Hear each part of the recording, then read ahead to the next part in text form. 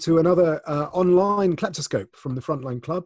We used to do these in the club in London, which was great, obviously, when times were normal and everyone could be in the same room as each other. We don't do that anymore. We do that via Zoom, like everything else, which is sad because it means we can't all have a drink in the bar afterwards. But it's also great because it means that we can massively broaden out the scope of the guests we can invite on. It doesn't have to be just people who are in or around London at any particular day, but the most interesting people from all around the world. And so I am super excited about our guests today. We have, joining us from West Virginia, from a cabin with no running water, we have Sarah Chayes, I think, and widely acknowledged to be one of the world's most interesting writers about corruption, with an astonishing CV, which spans being a journalist with NPR, making soap in Kandahar, working with the US military, again in Afghanistan, and then writing two fantastic books about corruption, of which the latest is Everybody Knows, which I've been reading, and as a result, I've had the Leonard Cohen song stuck in my head for most of the last fortnight. Alongside Sarah, we have Daria Kaleniuk, joining us from Kyiv, who is one of the co-founders of the Anti-Corruption Action Center, perhaps the greatest anti-corruption group in the world, and one that I'm delighted to have spent lots of time working with and talking to over the last 6 years or so. Welcome, Daria. Thank you very much for joining us. And from the UK, someone who might have been able to join a normal Kleptoscope because she's actually in the UK is Helena Wood, former National Crime Agency and the Treasury Charity Commission, and now an associate fellow at RUSI, the think tank, and an advisor to Spotlight on Corruption. Thank you, all three of you, for joining us and joining this Kleptoscope. I didn't introduce myself. I'm Oliver Bullough. I do these events. Sarah's going to talk first. Wait a second, I think. Oliver, please. Yeah, well, everyone knows who I am because they do these things. But Sarah, I thought we'd talk today about these two twin issues that are imperiling the global fight against corruption. They are COVID-19. Like any crisis, it is an opportunity for crooks and thieves to steal yet more money. They always find a way to exploit a crisis, and crises don't come bigger than this one, I hope. So that's one problem that the world has. And the other problem is a more parochial one for Sarah, which is the administration in the White House at the moment, which has abandoned the US leadership of the fight against corruption, which has been something we'd all become very accustomed to, at least since the 1970s, that we could at least rely on the Americans to prosecute corrupt players when no one else was doing so. The number of prosecutions under the Foreign Corrupt Practices Act is falling quite fast.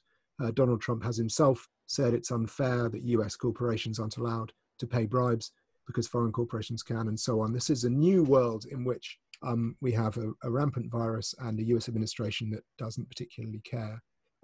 So Sarah, could we start with you? Could you talk a bit about the nature of the administration, how it's intersecting with the virus, and also a bit about this extraordinary book, which goes all the way back to ancient Greece. So this isn't just a modern book.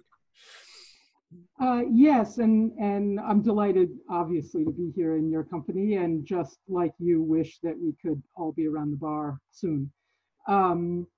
Yeah, it's there's an intersection. You said that crises are opportunities for thieves and criminals. Crises are also opportunities for kleptocrats.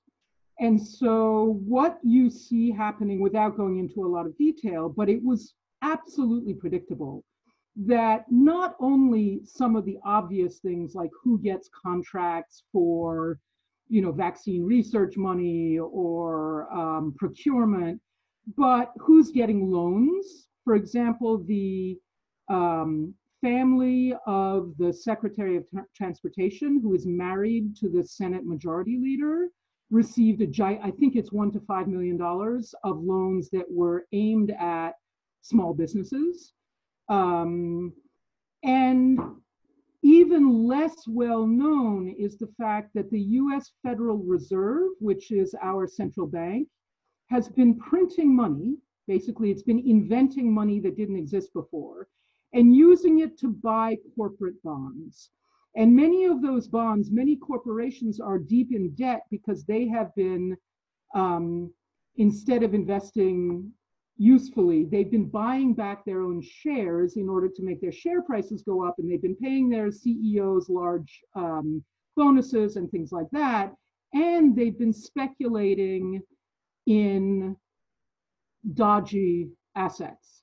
And so essentially the United States government has created more than $3 billion and spent it on speculators, while, you know, states and cities and not to mention individual unemployed people are going without. Within President Trump's administration is a remarkable number of people who have spent their careers in the private equity world. And that includes the Secretary of Commerce, it includes the Secretary of Treasury, it includes several of President Trump's closest friends. And these are establishments that are entirely shrouded in secrecy and are, I mean, they're perfect money laundering vehicles, frankly. They're getting a huge chunk of these bond purchases, or they're benefiting from them. And then in terms of how that affects the US so-called leadership role on anti-corruption, I mean, when I was trying to practice anti-corruption overseas, that is to say in Afghanistan, when I had a practical role trying to do something, what I came to understand is that what really mattered was the leadership provided by the President of the United States.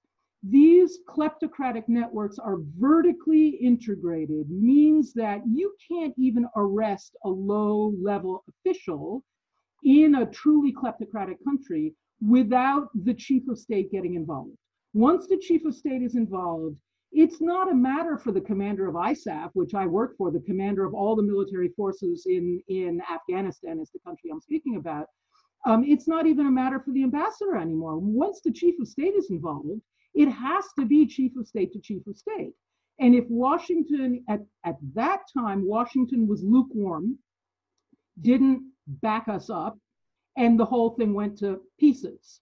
Then I look at Daria's country, you know, which is the one country where the US had a very serious anti-corruption approach.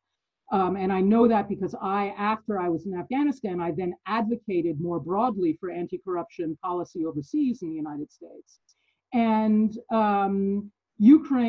Europe was the only bureau in the US State Department that was serious about it. And the Ukraine embassy was the only embassy that was serious about it. So then you have the whole matter of the Trump impeachment, which was not just Trump being lukewarm about the anti-corruption efforts of the US ambassador in Ukraine.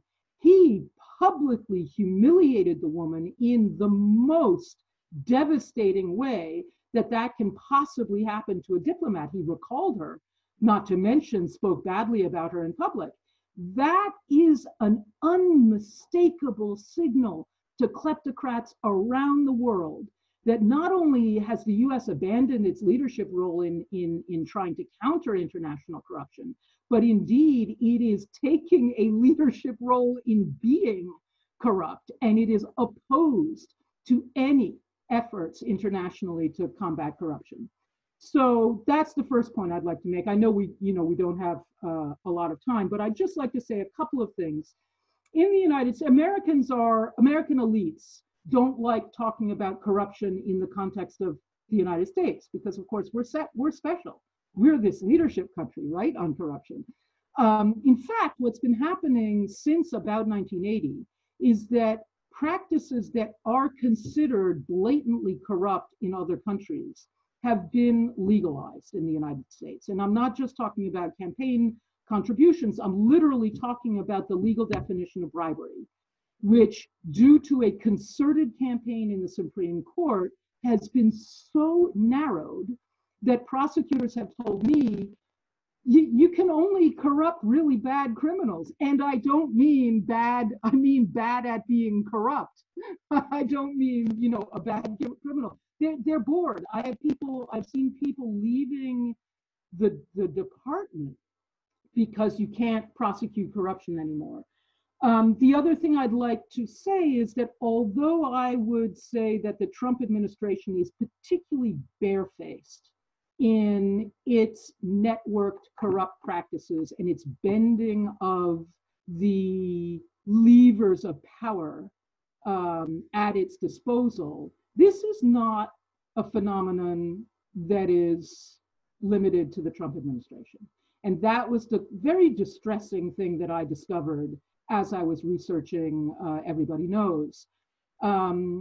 Everywhere I looked, every political party.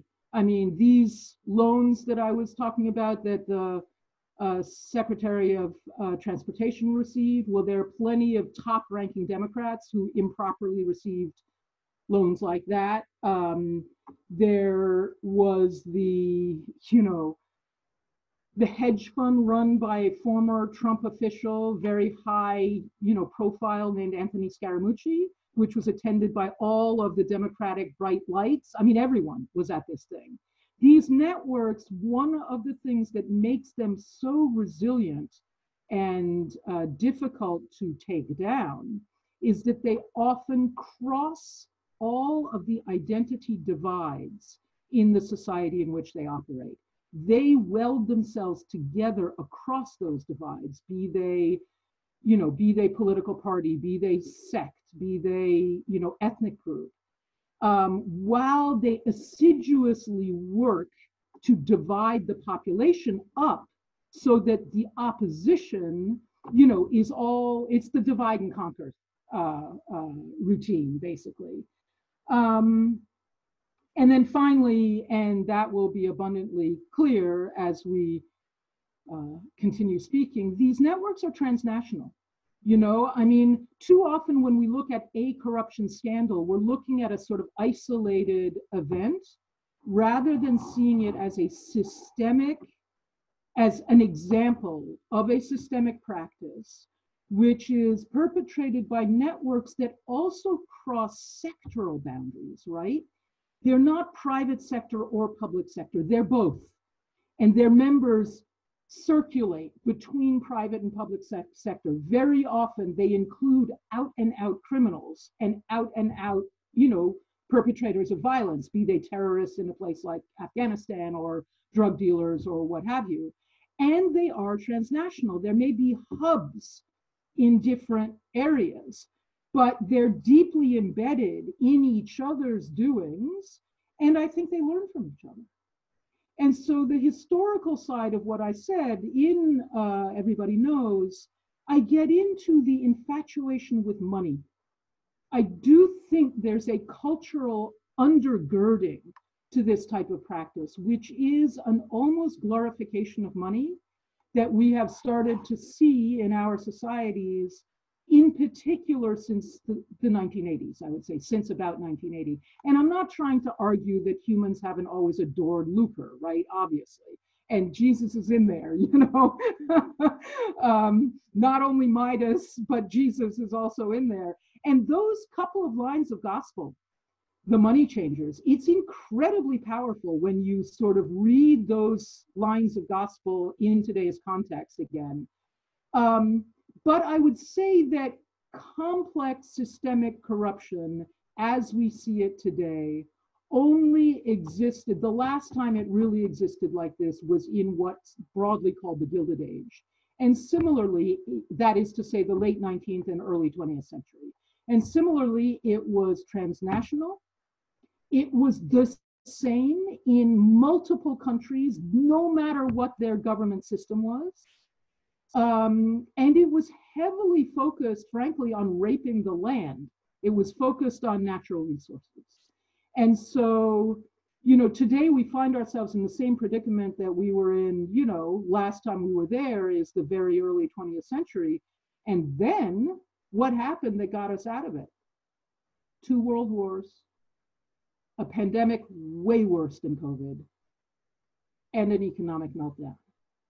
And then you got about 40 years of relative integrity in public office. So let's do whatever we can to prevent that outcome. That's a stirring rallying call. Daria, going over to you. First, if you could tell us a bit about the COVID situation in Ukraine and how the public institutions are dealing with the stresses put on them by COVID, and also how life has changed for you, Antak, and the whole anti-corruption community in Ukraine since this change in the US administration and the fact that the US is no longer supporting you in the way that it was when Biden was in the White House and Obama was in the White House. Thank you, Oliver, for 2 questions. The first one is probably easier. Ukraine during COVID's time is behaving differently and strangely. So what I would say that we have internal COVID fund. However, 1/3 of this COVID fund is spent on building roads. And I have no clue how building roads help the country to fight COVID. I know how building roads can make some people millionaires through, some schemes and stealings, but I truly can't understand how it helps real people, doctors, teachers who have to be prepared to get students and children schools. A big stake of COVID fund in Ukraine went to police. Not even to doctors, but to police. And I also can't understand how police is much more important than doctors in fighting COVID. I see that state institutions, especially, has law enforcement agencies, including the head of the Minister of Internal Affairs, needs this money to strengthen himself and to strengthen police and make it kind of a more policing country. Then he has more political leverage. But it's about politics. It's about playing politics, but not delivering assistance to citizens and to doctors. We have in Ukraine the law which allows not to do public procurement and regular public procurement procedure for goods which are needed to fight COVID. But when we have analyzed all those procurement procedures, all those procedures which were used without this regular procedure, we found out that there were, let's say, some hospitals were ordering renovation, fuel, and furniture, which is far away from what actually is needed to fight COVID. So basically, this is where we are in Ukraine. We are fighting COVID with building roads and increasing salaries for police. In terms of your second question, we are very much frustrated now. Until spring last year, 2019, we felt very strong public and vocal support in whatever we were doing in Ukraine from the United States government. And then there started this scandal, which was pushed by Rudy Giuliani. He found conspirators in Ukrainian government, specifically the general prosecutor, and some other strange folks like Fruman and Parnas. These are fraudsters caught by FBI in the US. And local Ukrainian KGB agents, which pretend they are members of parliament, but they are actually KGB agents, and I'm talking about Andriy Derkach. So there's entire plot here in across Ukraine, but also in the United States, which is trying successfully to undermine good relationships between Ukraine and the US, and to stop the leverage of the US in Ukraine to promote good governance. And all that scandal happened at the moment when we voted for the new president, for President Zelensky, very unexperienced guy who never been to politics before, except his movie where he played an accidental person who became a president. And then he himself became a president.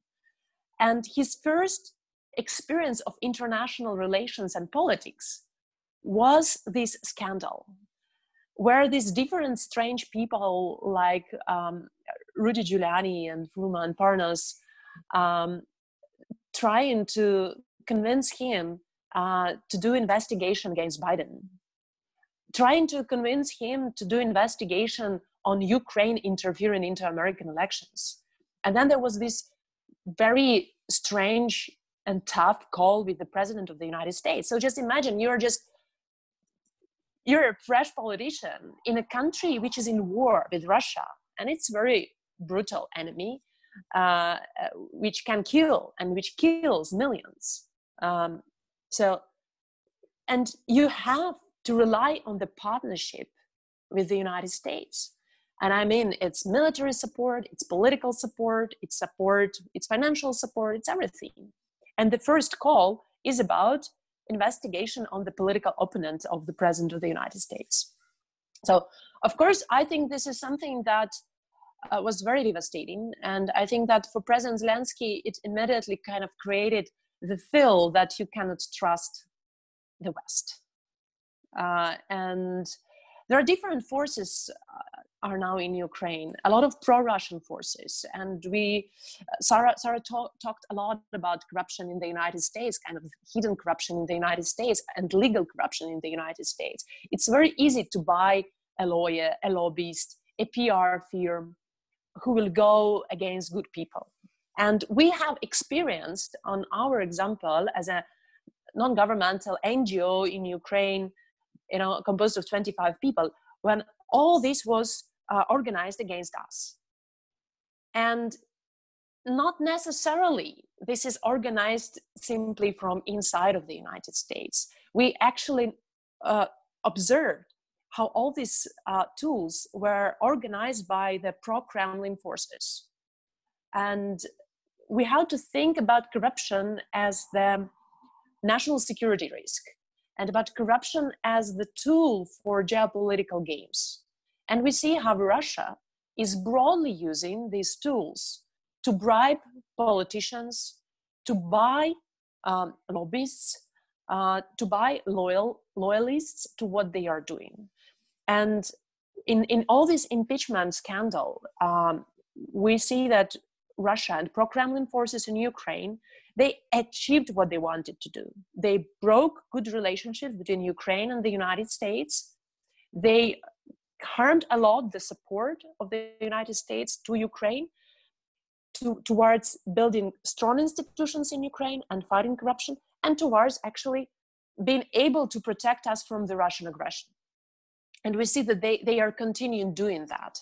For example, now the pro-Russian forces filed a claim to Ukrainian police saying that we embezzle billions, literally billions of American taxpayers' money. And this is the same what Rudy Giuliani continues spreading in the United States. But Ukrainian corrupt police opened this criminal probe and they are continuing investigation, which is absolute nonsense investigation. So, and I think that the ultimate result of that is also that it is more and more risky for us to do our work in Ukraine, because our enemies understand that they can, cover up themselves not only in Ukraine but also outside in Ukraine, in the country like the United States. They understand that they can shut up the ambassador of the United States. So, and what does that mean for them? The feel of absolute impunity. The feel that they can go arson the house of our head of the board, and that's okay. And the case which I'm talking about just happened on Thursday last week. And at 3 a.m. in the morning, unknown people simply arsoned the house where our leader of our organization lives with his family.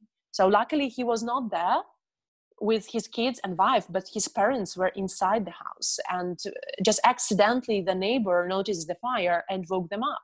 So we are thankful to God that everything that everyone is safe, but we are actually afraid what will be next, if there will be this feel of absolute impunity, if we cannot even rely to our usual partners, and we treat it and still want to treat the United States as the country, as a leader who can stand with us in our way towards building integrity in Ukraine and defending strong institutions which are able to investigate corruption. And the final remark for me, we were able to achieve amazing results with the help of the United States, but also with the help of all international community, all pro-democratic international community.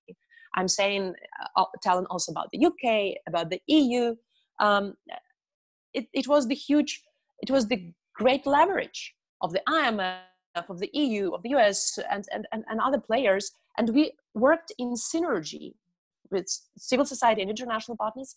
And we successfully advocated for the establishment of the National Anti-Corruption Bureau of Ukraine, specialized anti-corruption prosecution, high anti-corruption court. And this is entire new infrastructure in Ukraine, which is able to investigate and prosecute corruption and hold people who rob the country in millions and billions accountable. And we are already having first verdicts of the high anti-corruption court.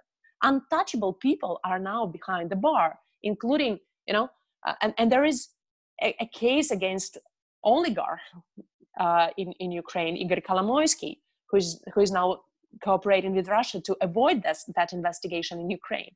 There is investigation against him also in the United States, but he plays with Russians in order to avoid that investigation. So I'm just saying that we are at the situation in Ukraine where there is progress. There are institutions which are already working, but there are huge attempts to roll back all that achievements. And without the strong support of the West, especially the United States, it's very hard for us, physically hard for us, to protect that achievements. Thank you. Thank you, Daria. Helena, we're going to come to you now. I did ask you originally to be our hopeful person today, but I'm not sure you felt very happy about that role. Back in 2014, when the President Yanukovych fled Ukraine, there was a big anti-corruption summit here in the UK. The UK played, under David Cameron's government, quite a strong role in trying to push back against corruption and bring a bit of transparency to the international financial system. I thought I might ask how we're doing now. How is if the US is going to step back, is there any chance that the UK might, try and fill its boots, if only a little bit? How are we doing? Shall I start with the slightly depressing prospect first and then move on to the positive? So I will try and bring some positivity to the conversation, as I promised. But I think we've seen a gradual ebbing back of UK government commitment to tackling corruption since Cameron.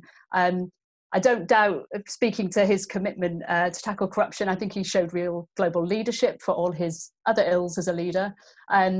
However, I think he failed during his tenure to put in the infrastructure that was necessary to drive that forward as a systematic part of the UK's approach to its, global soft power.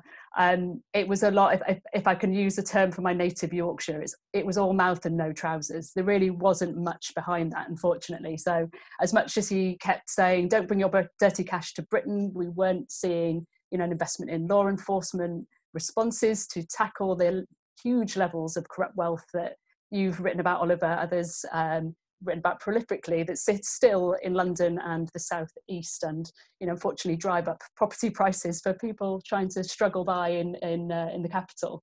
So if we look forward from there, I think you saw nothing in the May premiership around corruption. I think what she did do, which could have a useful effect for tackling corruption, is bring financial crime to the fore as a policy issue within the national security strategy, which I think was a useful tool that still sits there today. What we don't know is whether, our global Britain that we will see I have to mention the B word as well as the C word, Brexit, whether the vision of global Britain, whether that will be a bring your cash here, open for Britain, open for business global Britain, or one which projects power through a strong rule of law. So I can't say I'm necessarily that hopeful that it will be the latter right now. So where that, at policy level at least, I don't see that the current government is anywhere on corruption. However, I promised some positivity, Oliver, and I will bring it. So we are seeing the current administration here push heavily for a new role for Britain in the world post-Brexit. We're seeing them push British values forward, and those have always been around pro-democracy, around strong rule of law, around strong criminal justice responses, etc. And what the ask I would put to them, whether they'll take it or not, is you don't need to see tackling financial crimes such as corruption, fraud, money laundering as being necessarily anti-business. I'd say it's a really good draw for Britain in the future. If you want needing to attract business into post-Brexit Britain, which will be reasonably decimated by both the B and the C word, then actually if you show a very strong stance both domestically on tackling all the scale of corrupt wealth that's in the UK, making sure that we're taking a strong prosecutorial stance, but also a strong regulatory and supervisory stance against that, that can actually attract business. The strength of rule of law in Britain, for me, has always been a big draw for business. So what I hope the current government will see that is a real opportunity from tackling financial crime and being that global leader to attract that business that we really will sorely need post-Brexit. So you'd say the glass is 5% full rather than 95% empty? I'm going to go 25%. I always remain hopeful. That there is a real role for Britain to play if it chooses to play it. It's not yet clear where it's going. I think in the kind of run up to going live today, we were talking about corporate transparency. And that's one area where Britain really could take a real global role in pushing forward the corporate transparency agenda. I know Sarah, probably sat in the States, looks on enviously at Britain with its, person of significant control register, transparent business ownership, etc., etc. What I would say to my colleagues in the States is that good isn't good enough. Companies' house data, as you rightly pointed out, Oliver, and I harp on about regularly, it's garbage. It's not verified. Our company registrar has no power to verify that data. So it's de facto not relied upon by law enforcement or by the compliance officers in the banks as being a true view of what's going on in the UK business world. There's a real opportunity for Britain to reform the way it approaches corporate transparency. It had committed to doing so last July in a consultation document about corporate transparency reform. Sadly, a year on, we're not seeing any progress. In fact, I fear there may be some rowing back on those commitments to, bring a really robust response to tackling the kind of poor quality of that data. So I really think if Britain wants to have this global Britain role, bastion of fair play, attracting business, then a good place to start would be corporate transparency and really push forward on that. Because if Britain leads on that, it will put significant pressure on others to follow, particularly in British overseas territories, which are our Achilles heel, to say the least. So yeah, if they wish to take it, they really could run with that ball and lead it globally and push it at a multilateral level, and that's what it needs. So Sarah, we've heard quite remarkably both from you and Daria about the impact of the retreat of the US from its sort of leadership role in the West, what that means on the ground. I suppose again, trying to be a little bit hopeful here, assuming the election happens in the US in November, whether a new president would improve things, or whether the fact that he's from the state of Delaware means that Biden wouldn't actually really make any difference anyway. What do you think? I suppose is this there's a question come in. So by the way, just say to everyone, please send in questions to the Q&A function. Ewan Grant, who's a regular attendee of the Kleptoscope, it's good to see him here, is asking, if the US isn't going to take this role, who will fill in? Because, who is the alternative? So, could the US come back? And I suppose this is the question. Hang on, you're muted. You need to unmute yourself, I think. Yeah.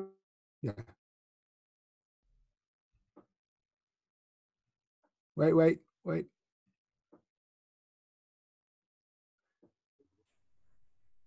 There. There we are.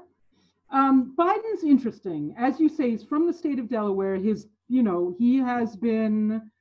has backed corrupt business models in his avuncular way throughout his career, including, I must say, in Ukraine. Now, I get it that the investigations that the president was pushing were spurious and desperately wrong. However, what everybody knows about his son, that he was put on the board of a corrupt energy company solely because he was the son of the vice president of the United States, who was playing a leading role on Ukraine policy, is absolutely unacceptable. And it pains me to see people people of Biden's political party who have their fingers pointed very dramatically at Trump, trying to excuse that type of behavior on the part of Biden. That being said, Biden, from my experience in Afghanistan, he was the one who took corruption seriously on Afghanistan. In fact, almost got into a kind of, there was a bit of tension with Obama over it.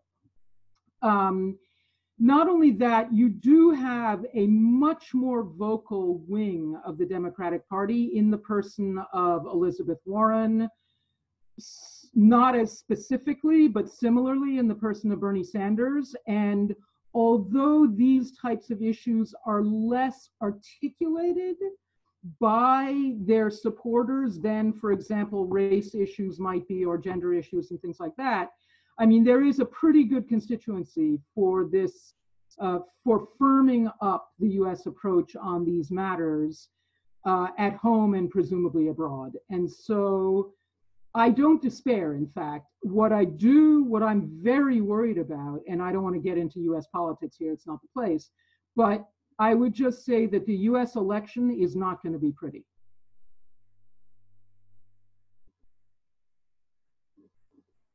There's a question that's coming for you from Rebecca Cox, actually, asking about the UN UNCAC. Could that be a useful sort of, from what you saw in Afghanistan, do you think the UN could have any role in this kind of battle? Not much, honestly. These matters really are about national will and determination. That's my view. I'm glad it exists, the UNCAC. I don't see there's no enforcement power. There's no, it's a kind of gentleman's agreement, and largely gentlemen, in fact. I think maybe Daria and Helena might have input on that, no?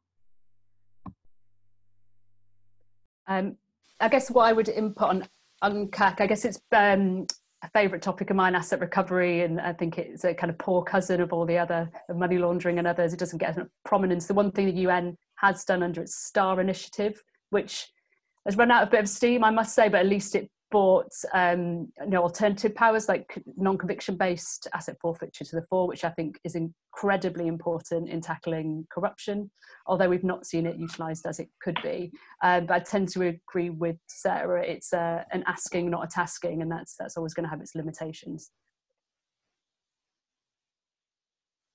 So, Daria, if the US is not going to be helping in Ukraine, who is? Is there anyone that you feel is stepping up to help you and your colleagues do the work that you do?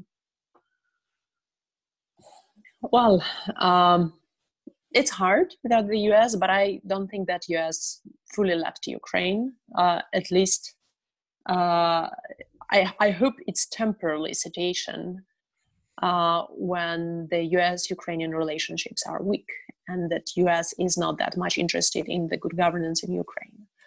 But I'm very much worried that Sarah told that US elections will be not pretty, but I think that situation in Ukraine will be not pretty, to say at least, until the US elections.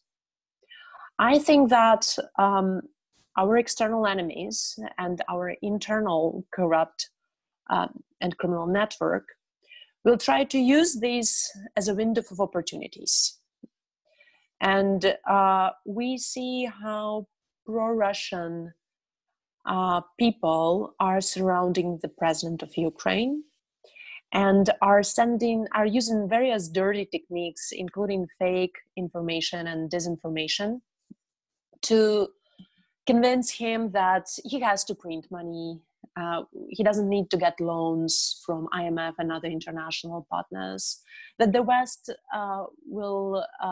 it doesn't care about Ukraine, that Ukraine is in war with Russia and left alone. Therefore, our soldiers are dying, so it's in the responsibility of the Ukrainian leadership to deal with that. So there will be more and more security incidents inside Ukraine, and we are already witnessing more. Let's say almost every day we hear some news that, that the metro, there is a bomb in metro. Recently there was a terrorist in Lutsk. And now the arson of Vitaly house. I'm afraid that there might be more. And there might be more because of lack of leadership of the strongest partner of Ukraine, the United States. And because there were deliberate strategic activities of entire trans-border plot in order to break these relationships and create this window of opportunities. So here is where I'm afraid. And I'm seeing now the question to me about Ukrainian leadership.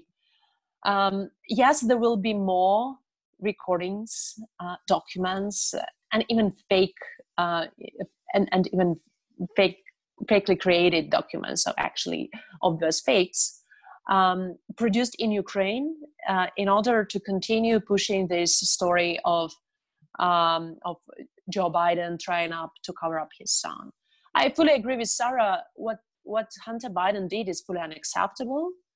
But I'm commenting this story for already more than a year, and I'm following the case of Zlochevsky, and Oliver can confirm that since 2014. So I know that Joe Biden was pushing Prosecutor General Office to investigate cases of Yanukovych associates, including Zlochevsky case. I know that Joe Biden was pushing against corrupt Prosecutor General Viktor Shokin, who was blocking that investigation and who was harming the investigation of the United Kingdom. And the United Kingdom did have investigation over Zlochevsky-Burisma case and it freed $23 million. However, there was no evidence from Ukraine. And Viktor Shokin was a deputy prosecutor general at that time in charge of investigations. He did not deliver this evidence. He killed that case. And the US Embassy was very, very public about that case and wanted to have justice.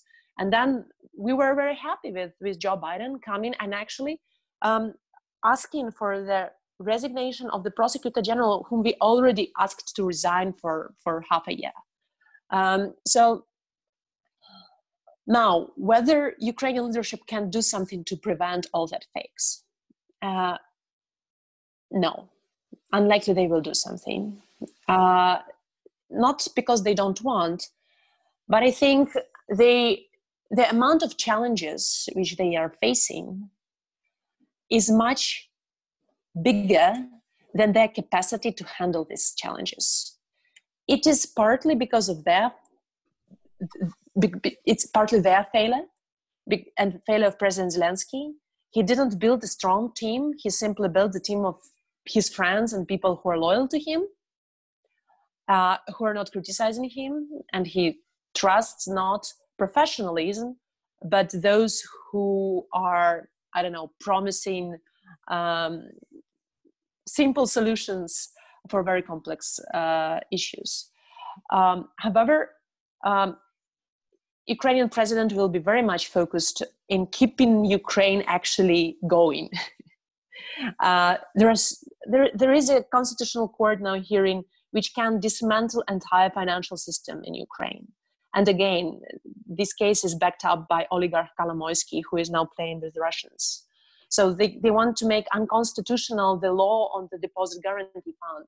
It's like, what it would mean for Ukraine that the decisions of closing more than 70 banks in Ukraine, which were money laundering private banks of oligarchs and kleptocrats, these decisions will be unconstitutional. And it would mean that, we will have to repay the money to the beneficial owners who are crooks, but the money are not there. And we are at the situation where we might end cooperation with IMF. If the Constitutional Court decides that NABU director is appointed non-constitutionally. And I'm telling that this is Constitutional Court in Ukraine because on the paper it is Constitutional Court. But in reality, this is part of the organized crime groups of old elites, old criminal justice and judicial corrupt elites who are trying to stay in power, and they are taking bribes from whoever pays to them. So I don't think that it is incapacity of President Zelensky and Ukrainian current leadership to prevent that fakes. Even more, I think that there are some people in parliament who are obviously, like Viktor Medvedchuk, the close friend of Mr. Putin, who gets money from Russia. I think that they will try to use state institutions to even help. And honestly, I don't think that Ukraine is too strong to rescue the American democracy, honestly. I think it is in the hands of American people. And American people have to understand that corruption is not only just giving and taking bribes. That corruption is attacking entire democratic way entire democratic ground on which America has been built. So democracy is a target of all these attacks. So in Ukraine, we are a very, very, very modest, small country which is fighting for its existence, and we have open Russian aggression. Almost every day, some soldiers are dying. Almost every day, some people in Crimea are disappearing. Just a few days ago, a 3-year-old boy of a Crimean Tatar political prisoner disappeared and then found dead. These are the challenges we are facing. And the weaker the cooperation between Ukraine and the West is, the more challenges will come, and the more chances for autocratic, kleptocratic regimes like in Russia, but also in China, to take over good forces in the world.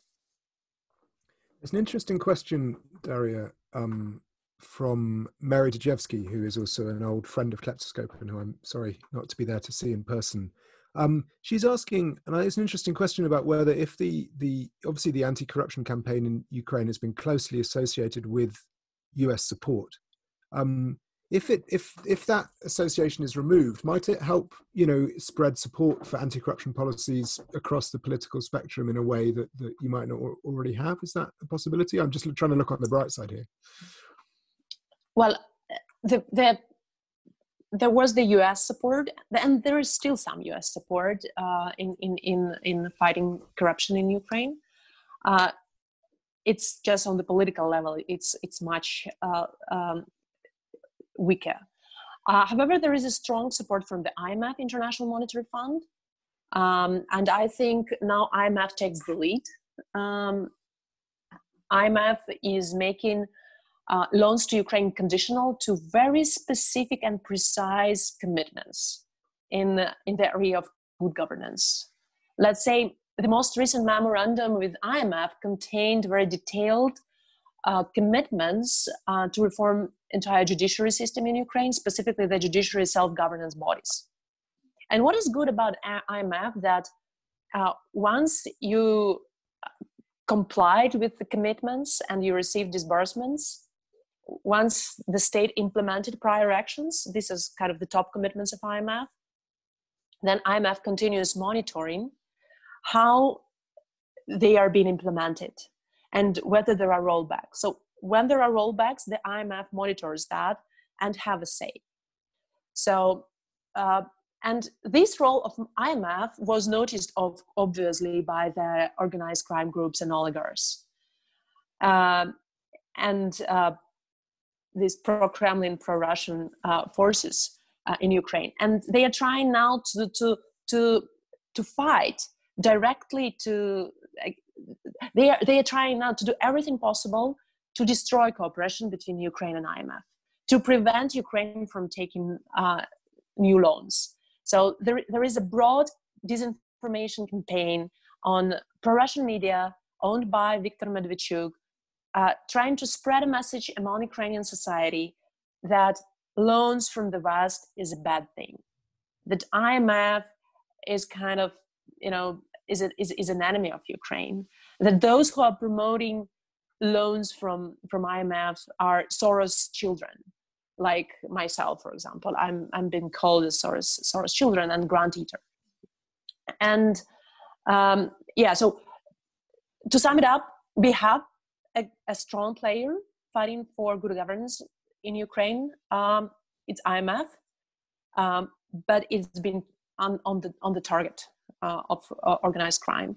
The EU still has leverage, but I think that EU is very much focused in its internal affairs now, and it is not fully using all the leverage they have towards advocating for good governance in Ukraine. UK, we are of course miss UK in the EU, but we are happy that UK still keeps its interest and strong interest in the good governance and criminal justice reform in Ukraine. Specifically, the UK embassy is great, is vocal, is active in monitoring how the reform is going. So I'm happy that UK is still on play for good governance and strong institutions. That's good. Helena, obviously everything's going to change in the UK now that the Department for International Development is being abolished, and who knows what's going to happen next, and obviously spending will be cut. But everyone's been talking about the extent to which the corrupt challenges are transnational, inherently transnational, and as Sarah was saying, the private and public sector partnership in the corruption. I suppose one thing we do need to talk about with regard to Brexit is the extent to which British authorities will continue to work with European authorities. We're not doing a very good job at the moment. If we can't work with the Europeans, we'll do an even worse job. Is this something you've been hearing about, you've been talking about, and what's your predictions on this? In a certain way, it's going to have to be a marriage of convenience, whether the current government or even certain sections of the British public like it or not. And I particularly talk about that in terms of the intelligence relationships between the EU and the UK. You can really see in terms of financial crime and all other crimes, terrorism, you name it, Britain really is the biggest net contributor of intelligence into the machinery of things like Europol. It's been a really loud voice within Europe on sanctions, for example. So I don't necessarily see that they will retract from that. And I think they need each other. You put the politics aside and you put cops in a room, cops will work together, whatever. They kind of look alike, talk alike, smell alike from whatever country they come. And I think ultimately what has been sometimes dubbed law enforcement diplomacy at some point will cut through it, particularly in relation to this topic. So I think that's a real positive. Cops don't do politics. I think that's a great thing, and they will do whatever they can to ensure that those intelligence relationships remain. So I think that's great. I think to your point on the merger of, I couldn't call a merger, the dissolution of DFID and pulling that into the Foreign and Commonwealth Office, it's hard to say what that'll look like in practice. The only thing I can hope is that it won't wheel back on the really good technical assistance work that DFID has internationally, particularly around counter-corruption.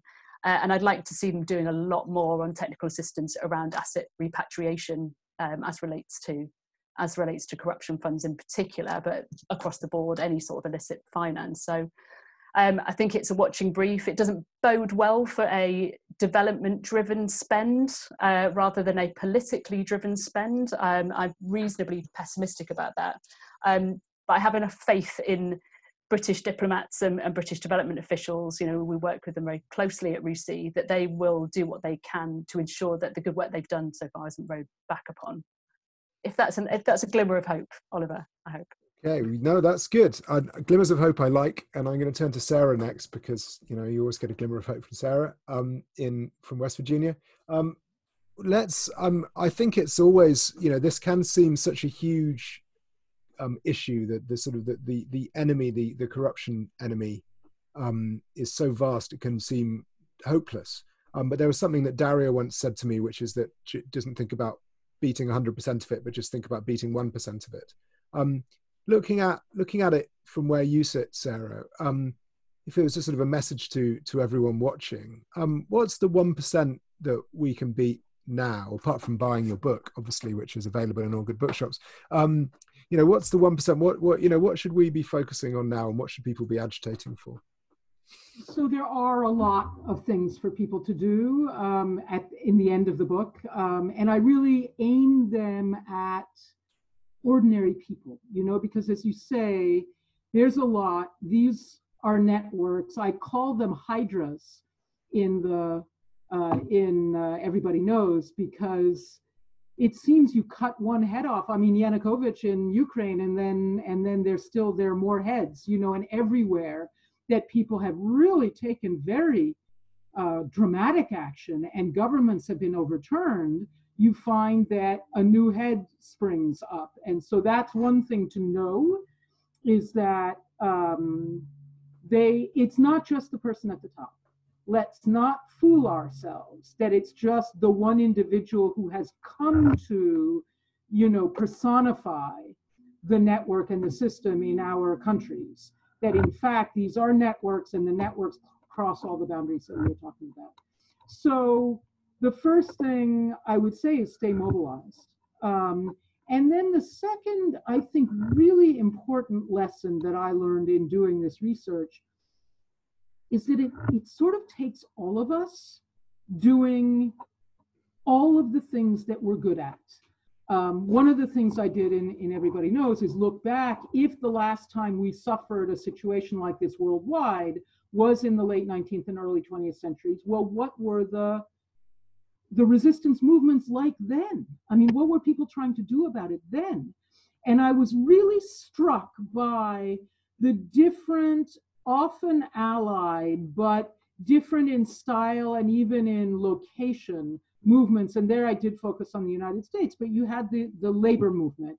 You had some of the more, I want to say, radical political movements that were clearly aimed at, you know, monopolies and the dominance of these networks, although they didn't use that terminology. I found one that I didn't even know about, which was called the Farmers Alliance. And I was completely blown away. We're talking 1870, right? In the far western frontier in the United States, which is, you know, West Texas. I mean, it's only halfway across the country now, but at the time, these are people, I mean, these are people who live in scattered farmsteads and get around on horses and covered wagons. God knows, no internet. And they were organizing themselves, and they had local chapters. They had newspapers all across the country. The newspapers got sent out because of the Postal Service. They had traveling tutors, you know, lecturers, who would talk both about farming techniques, but also about really complex things like the monetary system. And, you know, what's called crop lien, which is a way that people had to basically get a loan to have their agricultural inputs on the collateral of their harvest. So they took all the risk onto themselves, and the objective was to put them so deep in debt that they could never pay it off, and et cetera, et cetera. Much the same as the system that we're now seeing with industrial chicken farming and things like that.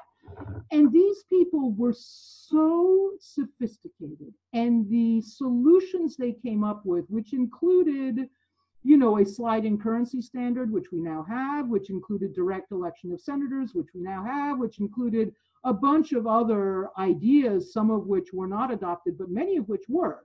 Unfortunately, they weren't adopted until sort of after the big catastrophes of the later decades, meaning the wars and that. But what I'm trying to say here, as I read into their annals and I read their newspapers, they would talk about how beautifully decorated their meetings were. They would have these massive gatherings that lasted for a couple of weeks, among different farmers' alliances, and they would, discuss all of their policy options and whether they should create a new political party or what they should do about it. And then they would talk about the beautiful bunting and the beautiful garlands that people had woven for these, and the banners that people painted. And I thought, there were people who were good at weaving flowers, and that's what they were really good at. And they were part of this movement. And you had, steel workers' wives who said, yes, our children will go hungry so that we can go on strike. Now they didn't win then and there, but I take a lot of solace from that. And this isn't quite answering your question specifically, but it's precisely to say there isn't just a specific 1%. There are a lot of dimensions to this problem, and that means that we can all select a dimension of it and a way of addressing that dimension that suits our own attributes, our own gifts. And we then need to try. That means not just, I do think mass mobilization is necessary. I think mass outrage is necessary, but it's not sufficient, and we have to be careful about mass outrage that's more about expressing oneself than it is achieving a given, specific, and defined change in the system. I do think that, in terms of systemic changes that are needed to a great degree in the United States, but in all of our countries, obviously beneficial ownership transparency, obviously corporate concentration, the ability of corporations to deprive people of constitutional rights, like Americans don't have a right to take corporations to court anymore, because we sign a contract. When we sign up for internet service, we sign a contract that says that we will submit to arbitration. So we've just given up our constitutional right to trial by jury in the case where we would sue a company. And you can't get out of it because you need internet, and all the internet companies do it. So these types of practices are totally abusive, and that needs to be dismantled. I also think that what in the United States is called the revolving door, which is to say people who have top corporate jobs and then immediately switch to positions regulating those very same industries and often those very same companies, that has got to stop. And it's called the revolving door, but that implies that it's one individual pushing a revolving door. In fact, that's how the network weaves itself. So I think that's a very important target. And finally, obviously, campaign financing. So long as political campaigns are a way of providing bribes, we're done for. There's enough to be getting on with, I think, there. Helena, what's our one, let's say in the UK, what's our one thing that we need to be focusing on now? What's our 1% that we need to push on? Oh, God, yeah, that's a difficult question. But this response to corruption and all financial crime in the UK at the moment, it's less a problem of law and more a problem of lack of law enforcement. So, we've got some of the most stringent laws on the books. And I go back to my previous statement about all mouth and no trousers. We've got the best, most stringent asset confiscation laws known globally, possibly even going further than the US at the moment with unexplained wealth orders. But there's an inability due to lack of resourcing, lack of skill, to be able to enforce those. So I really, obviously from a law enforcement background, I am going to focus on law enforcement. But I think it really need to use the really good toolbox that we've got and put it into practice. Am I hopeful about that right now? Not really, unfortunately. So we've seen the failure of a big flagship unexplained wealth order case in the last couple of months by the National Crime Agency, and I do not place any blame at their door.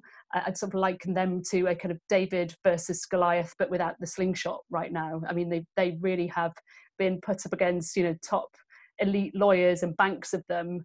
And they don't necessarily, with all due respect to the good skill of the officers and lawyers in there, that they can't match that legal might and the money that these people will throw at these cases. So, you know, you have to, if you pay peanuts, you get monkeys. You really have to start matching the kind of money that the private sector will throw at this to attract and retain, importantly, the right caliber of people who will be able to really tackle those big cases that we really need to start seeing go under. So, you know, we've got a spending review coming up in the UK. That's great news. You know, there's not a lot of money in the pot, partly because financial criminals have defrauded billions from the furlough and other business support schemes, sadly. Well, that's the story for next year that we'll be coming back to discuss, I'm sure. But, you know, what money is in the pot, there should be a priority put towards funding asset confiscation efforts in line with the, you know, this view I put forward as global Britain, arbiter of fair play. Then you need to enforce against the corrupt wealth that sits not too far from where I'm sitting now, unfortunately. So there you go. That's me. That's my 1% of the entire budget that I'd like. So Daria, what can people do to help your organisation, to help what you're doing, and to find out more about the work that you do? We have our Twitter. I have my Twitter where I post in English. We have weekly anti-corruption updates newsletter where we highlight key anti-corruption news in Ukraine. Just to say, your Twitter handle is at Antac, ANTACUA, right? Yes, and my personal Twitter, I also tweet there frequently in English. So how to help? Spreading information about what we do, how we do. We collect also donations. It's possible to donate on the Antac website. We're also now collecting fundraising money to rebuild the Earthen House of Vitali. It's hard now to wire it from outside of Ukraine, but next week we will develop the tool to do that. And simply, please don't forget about Ukraine, and that the corruption in Ukraine is not necessarily coming from inside Ukraine. There was a question which I think Oliver dismissed, but about, you know, that the roots of anti-corruption have to be not outside of Ukraine, but in Ukraine. Roots of anti-corruption are in Ukraine, but the corruption is not necessarily rooted from Ukraine, and it's rooted across international financial system. It's rooted from our enemy, Russia, and we cannot fight that only using tools inside Ukraine. We need strong partners and international community to help us and to clean up something that is also on the West. Thank you. Thank you. Thank you. We've been talking for more than an hour, so we're going to stop now.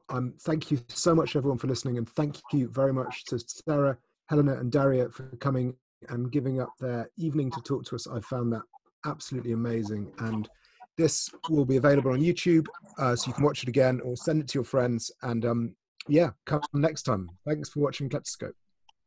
Thank you. Thank you, Oliver.